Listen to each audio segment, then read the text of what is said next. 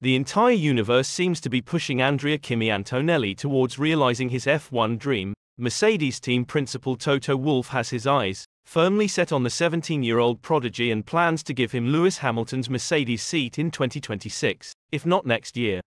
Moreover, Hamilton himself declared Antonelli as his first choice for the vacant 2025 seat. If the skillful views of a 7-time champion and his team boss don't feel enough, reigning world champion Max Verstappen has also backed the talented Italian. Kimi Antonelli, though currently competing in F2, has already completed a full-blown test run for Mercedes in Imola with the W13. By signing him, Toto Wolff will complete the redemption arc he started when he missed signing a 17-year-old Max Verstappen. Though Wolff is now after the 3-time champion to replace Hamilton, Verstappen himself reckons Antonelli is set up for success. As a result, he has given golden words of wisdom to the 17-year-old.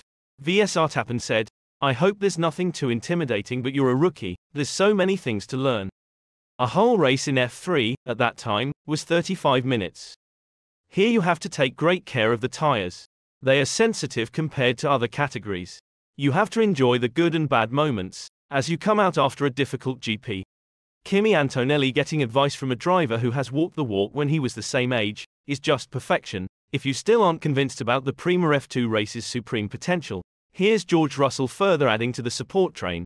George Russell is Mercedes' latest find. Merely 2 years after joining the team, he is about to become the lead driver in 2025, so his cohesiveness with an up-and-coming Antonelli would be necessary. At the Monaco GP press conference, the Briton assured everybody that he would be open to having the Italian prodigy alongside him to replace Hamilton. He said, "I think Kimi is a fantastic driver. Obviously, he's racing in Formula 2 this year, but he's no doubt going to be an F1 driver in the future."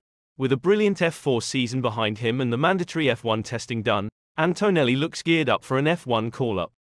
But will Wolff ditch the Carlos Sainz option to sign him as early as 2025? Either way, F1 already has its next star patiently prepping in the wings.